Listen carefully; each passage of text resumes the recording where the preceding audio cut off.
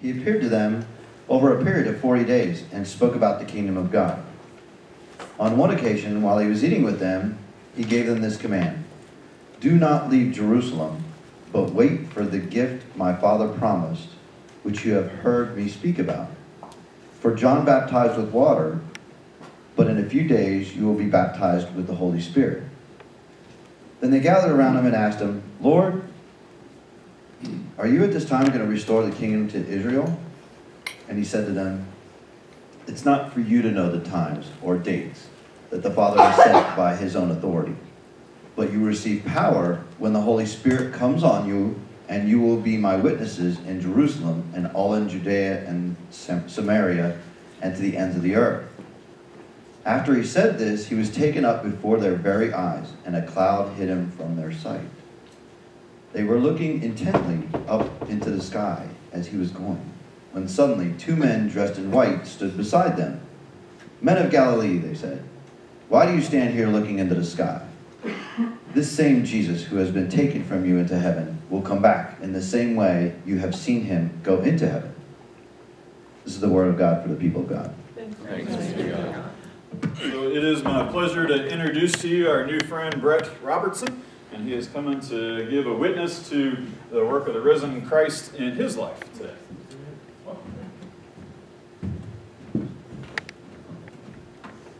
Good morning. Good morning. My name is Brett, and I am an alcoholic and an addict. It is only by the grace of God that I am standing up here today to speak to you.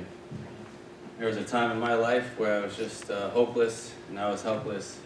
The only point of life was just to get through it. Growing up, I wasn't a bad kid. I was heavily involved in sports, and I was an honor roll student in high school. It's not like I grew up with the wrong crowd either. Most of my friends are successful college graduates. We smoked a little bit of marijuana and we drank here and there. Nothing too bad. But I was putting all that hope into a future of sports, and when I graduated in 2008, I got injured and I needed surgery. And that kind of depleted all my hopes and dreams of ever competing on a professional level. My identity was sports, it was who I was, it was what I knew. So when I went off to college, I needed an identity, and I needed friends. So I pledged a fraternity, and we partied a lot. And I partied a lot because I was uncomfortable with who I was. I couldn't be in crowds of people. I'm a little anxious being here, standing up and talking to you all. Alcohol helped that. Alcohol helped me be comfortable in my own skin, is what we like to say. But I partied so much that I was suspended in just my second semester for underage possession of alcohol. When I came back to Northern Virginia, I definitely started hanging out with the wrong crowd. I hung out with people who did painkillers, and I remembered what it was like to do them when I had surgery, and I enjoyed them. And I enjoyed them again. The drug addiction interfered with me going to school, so I stopped that. I stopped going to school because it was pointless for me to leave every 45 minutes to get high in the bathroom, in my car, so I just decided to not go anymore. I was able somehow to keep a job to support my habit, but once again I lost that too. I ran into someone who I knew was involved in heroin, or with heroin, and I asked if he could help me get some, because being a drug addict, we're always looking for the better fix, the cheaper fix, and heroin was both. And as soon as I did it for the first time, I fell in love. Do you know what it's like to feel helpless and hopeless? Heroin was the center of my life. I couldn't eat, sleep, shower. I couldn't do anything without first getting high. It was who I was. I'm sure you would do anything for your children, your family, your friends. I would do that to make sure I would get high. I stopped caring about my health, my friends, and my family. If you couldn't help me get heroin, I just didn't want you in my life. I was a master manipulator. That is something I still work on a daily basis. So I could manipulate anybody, anything, any place to help me get money or help me get drugs. After 3 months of hard-won sobriety, with going to meetings with my sponsor and working the steps of Alcoholics Anonymous, a friend had invited me to church. The very first service I ever went to, the young adult pastor spoke on Matthew 11:28. Come to me, all of you who are weary and burdened, and I will give you rest.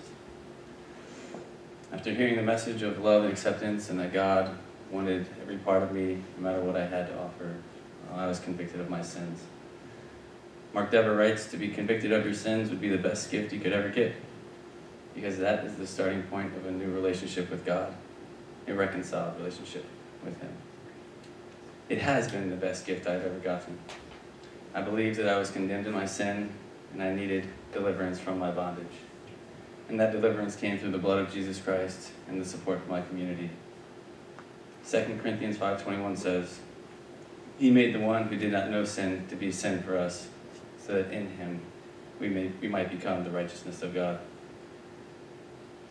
If you're not a Christian, or even if you are a Christian, God wants us to trust Him, to believe that Jesus paid that penalty for us, to bear our sin and all of our guilt and shame. Because of our rebellion against God, we all deserve that punishment, but God in His faithful love put that punishment on Christ. I was so ashamed of who I became, I couldn't stop using drugs, even though I struggled time and time again. I would look myself in the mirror, and I'd promise myself, you're not going to get high today. Just to find myself an hour later, getting high. After becoming a believer, I still had cravings, but God is the provider of endless resources. 1 Corinthians 10:13 says, no temptation has come upon you except what is common to humanity. But God is faithful. He will not allow you to be tempted beyond what you are able. But with temptation, He will also provide a way out so that you may be able to bear it. At this time, I was well connected with my sponsor and fellow members of Alcoholics Anonymous. God has provided me with these guys that would pick me up because I didn't have a license, would take me to meetings, would help me share about my feelings, the cravings, the reasons why I still wanted to get high. I was so devoted to a life full of drugs that my mind still craved the high even months after being sober.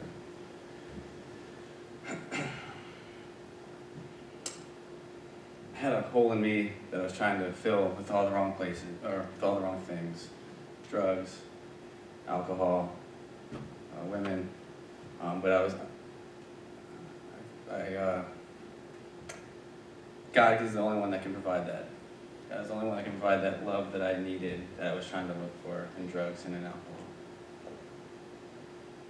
The odds against achieving a flawless recovery are very high.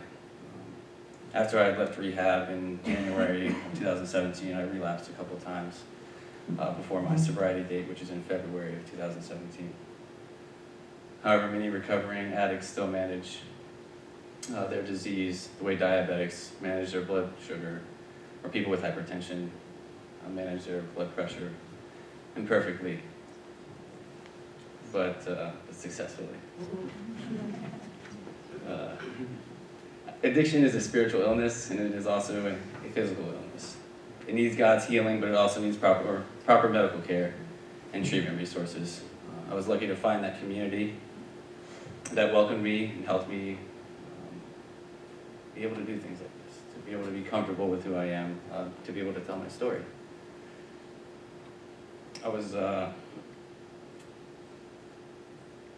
At first I was afraid because a lot of people are shunned and turned away because of drug addiction and the disease. But hope is available to everyone who suffers. I treat my addiction by praying, going to meetings, talking to my sponsor, working the steps of Alcoholics Anonymous, but most importantly, reaching my hand out to when someone asks for help.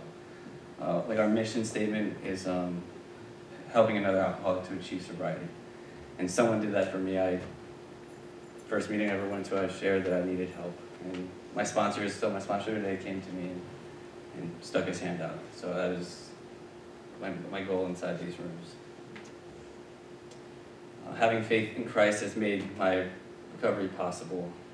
To be able to lean on God during trials and sufferings, casting all of my cares on Him because He cares for me.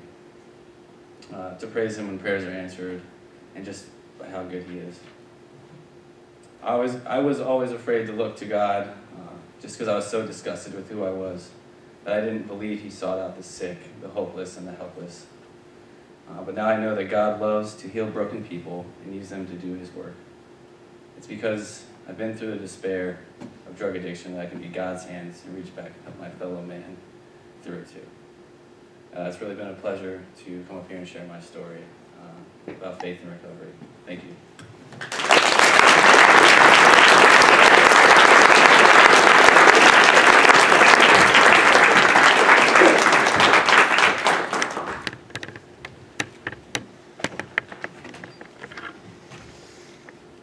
So truly nothing really needs to be added today. Amen? Amen. But I got to tie this into mission celebration next week. So here we go. I want to talk to you about witnesses, about being witnesses and what that looks like. The end of the Gospels and the closing chapters and verses of all four Gospels are filled with witness accounts to the risen Jesus when he just walks through locked doors, when he's cooking breakfast on the beach, when he appears to two people on their way to a nearby town called Emmaus. And Brett's witness this morning, thank you so much, Brett, but it reminds us that the risen Christ still makes appearances still today, that he still walks with us by the power of the Holy Spirit. And our reading for today from the book of Acts is usually reserved for Ascension Sunday in the calendar of the church year. It's the Sunday before Pentecost, but this year that Sunday falls on Mother's Day, and we know which takes precedence there. But also in our preaching plans, we're planning to preach on the portion of 1 Corinthians that speaks about sexual immorality. So you won't want to miss that mashup, Mother's Day and sexual immorality. The kids bring your mamas, and mamas bring your kids. Heaven help us.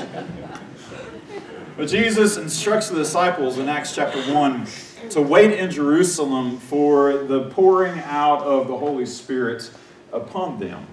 And they ask him, Lord, are you at this time going to restore the kingdom to Israel? And he says that it's not for you to know the times or dates the Father has set by his own authority, but you will receive power when the Holy Spirit comes on you. And you will be my witnesses in Jerusalem and in all Judea and Samaria and to the ends of the earth. It's as if he said, Daddy's got this under control. And it's not for you to worry about that. In the meantime, there's something for y'all to do. And I think Jesus is saying at least three things here. First, you might notice the emphasis in the second reading. You see, there is expecting Jesus still to do it all. Lord, are you at this time going to do this? And why not? Because Jesus can do it all. He often does it all. But in the grand scheme of things, God actually chooses to partner with us instead of just doing it all himself.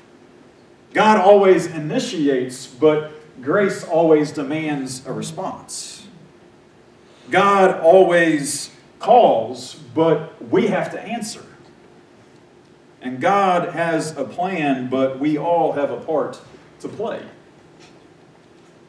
See, the power of the Holy Spirit is for each of us, not just the pastor, not just the few select people, but for everyone. And as such, all of us are called to witness, to give testimony to the work of the risen Christ in our world and in our lives. You might say, well, I can't do that because I don't have an amazing story like Brett's. They were at the first service. It's good. They can do it. And they're coming to the third service too. But you say, I can't do that. I don't have an amazing story like Brett's. And you're exactly right. You don't. If you're in recovery or in similar circumstances, there might be similarities to your story and Brett's story. But his story is his story, and your story is yours. Think about the different witnesses in a courtroom. You have the eyewitnesses that tell about what they directly saw with their own two eyes or what they had experienced in whatever situation happened. But that's not the only testimony, and in some instances, it's not the most important testimony even. You have the detectives who arrived after the fact, and they examine the scene and they give witness based on their observations. You have forensic scientists who give witness based on close examination, and on and on. You see, the point of it is there's more than one way to witness. You might know that Jesus doesn't specify how we are to witness. He just says, do it. As the Holy Spirit comes on each of us, the Spirit gives gifts of the Spirit according to the Spirit, not according to us. It's not a case of, God, please give me this gift. I really want this gift. It'd be so cool to have that gift. Or more often than not, God, please don't give me this gift. I really do not want this gift. It's not up to us. It's up to God. Some are gifted with amazing stories like Brett. Some are gifted with the gift of evangelism. And they witness in that way. I like to think of myself more as that detective, arriving to the scene, drawing conclusions, and telling it in my own words and my own experience and witnessing in that way. Some people don't witness with words at all, but through acts of service. But if you ask them why they do what they do, they say it's because of the risen Jesus and what He's done in my life. Some witness through missionary work, like you'll hear next weekend in our missions celebration. I hope you will come and hear how the risen Jesus is at work throughout our world. Some witness through the work of social justice, offering legal aid to people that can't otherwise afford it, advocating for laws that literally save lives. Just because we don't have a story like Brett's, or just because someone else might not serve in the same way we're called to serve, does not diminish our witness or theirs. For each of us are called in our own way, and Jesus didn't specify, He just said, do it. But where? You might say, well, I surely don't have time or money to go overseas and be a missionary. I don't even have time to take off and go to a short-term mission trip to Poland, to Paraguay, or wherever we're going with a P that starts next. But you don't have to do that. Jesus said, you'll be my witnesses in Jerusalem, in Judea and Samaria, and to the ends of the earth. In our mission celebration, we celebrate especially our international missionaries and mission work that Pender has done for decades in so many places around the world, almost literally the ends of the earth or close to it. We've done well in Judea and Samaria, in our regions around us, especially in strong partnerships in places like Philippi, West Virginia. But what about Jerusalem? A lot of us are reading together through a book called Canoeing the Mountains. And the author, Todd Bolsinger, points out that a church that has done so well with international missions often finds it hard to witness locally. How are we doing in our own neighborhood and our witnesses there? I remember in the year of church planting, it was all kinds of fun because we had a 2 to 3 year old little escape artist little boy who loved to take off running out the door and down the street, and most of the time we would find him in the neighbor's backyard standing on the ladder staring into their above ground pool. Nice little heart attack waiting to happen on mom and dad's part there. And so, my voice carries, especially my dad voice.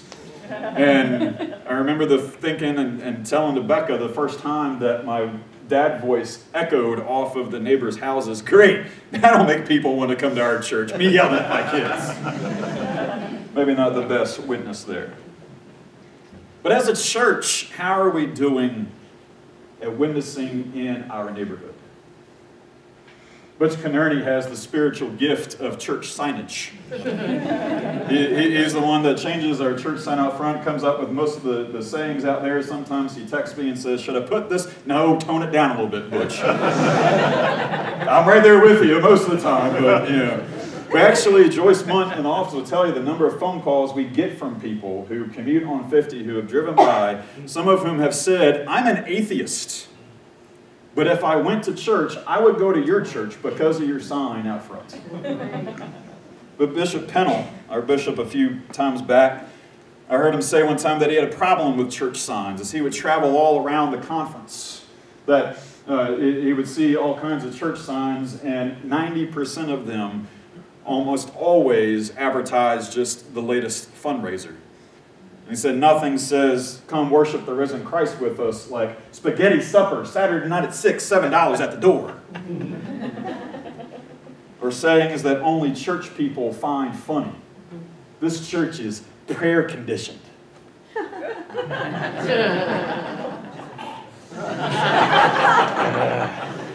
Or cryptic sayings. Yeah, don't use that one, Bush. Or cryptic messages. Bishop Pennell said he finally saw a sign that said, sins forgiven here. He said, wow, that's a church that gets it. That's a church that knows what it means to give witness to the risen Christ. And so even as we celebrate our witness through mission for decades throughout our world, a goal we set as a church for 2018 is to partner in a stronger way with the Chris Atwood Foundation. They're our people, for crying out loud, here at Pender, and we want to strengthen that partnership with the great work that they're doing in reaching out to those in addiction and in recovery, to witness in a new and different and exciting way, even by just starting out by raising awareness, by bringing in people like Brett to share. And he shared, I want to hit it again in case you didn't hear it. He said, I was always afraid to look to God because I was just so disgusted with who I was, that I didn't believe he sought out the hopeless and the helpless. But now I know that God loves to heal broken people and use them to do his work. And friends, let me tell you, even if you think you don't, I guarantee that you know someone who struggles or has struggled with some sort of addiction. If for no other reason than you know me. You know someone in your life who is or has been disgusted with who they are or who they were. Someone who needs to know and to hear that sins are forgiven here by a God who loves them unconditionally. Friends, this is a mission field. Not only here in our own backyard, but in our families and our households as well. And it's a mission field that you can help reach. Wednesday night, April 25th, is our next brainstorming planning meeting as we continue to pray and discern how God is calling us to be in ministry with those in addiction and recovery. Wednesday night, April 25th, 7:30 in the library. But maybe you're not called to that particular work of witnessing to the risen Christ in that way. Well, friends, you're not off the hook either. Because my invitation to you then is to pray. Ask God, what's the way that you're calling me to witness to the work of the risen Christ in my life and in the world around me? Brett shared with me right before worship this morning, he's in children's ministry over at McLean Bible Church is where he's been serving in ministry. And he said that a statistic shows that if a child does not hear the gospel by their high school graduation, the chances are higher than 70% that they will never hear it in their lifetime. Staggering. We're called to be witnesses, each of us. We're called to witness in many wonderful and varied ways. And we're called to be witnesses in these fields of mission in our homes, in our neighborhoods, in our community, in our nation, and in our world around us. Thanks be to God for this calling. for this amazing opportunity that he puts before us.